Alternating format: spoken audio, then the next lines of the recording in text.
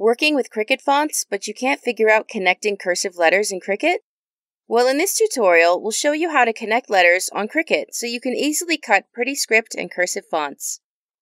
Hi, I'm Daisy from Envato Tuts Plus. Today we're going to use a font called Sweetness Script from Envato Elements.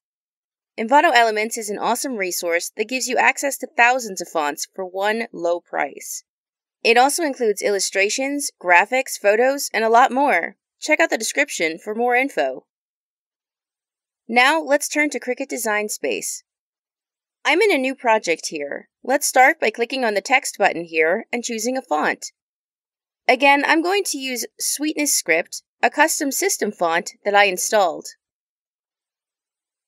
When I type, you'll notice that the font just looks weird.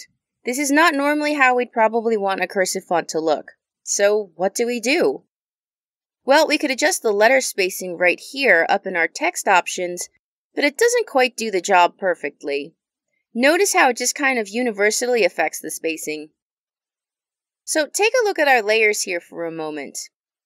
Then let's select our text, right-click, and select Ungroup.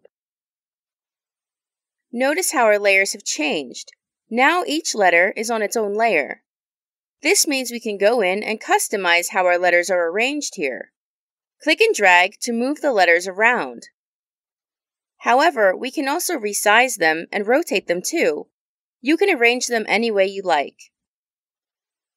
Once you're happy with your design, it might be a good idea to group your work so it all stays together again. We can do that by selecting the letters, right-clicking, and choosing Group. However, check out what happens if I try to make my project like this.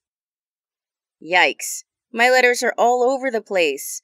My Cricut doesn't want to cut this out as one word, so what's the deal? Take a look at our layers again. Then let's select our layers, right-click, and choose Weld. See how our layers changed? We're back to one layer again. Welding is a lot like merging layers. Now we have one continuous shape. Check it out. If I switch this from cut to draw, for example, we see one continuous outline now. Likewise, if I had to make it, notice how my letters are all connected now. Perfect. This is just how I want my letters to be arranged and cut. So what are some of your favorite Cricut cursive fonts? If you're looking for some new ones, remember to check out Envato Elements. There's so many cute ones to choose from. If you enjoyed this video, please consider giving it a like and subscribing to our channel.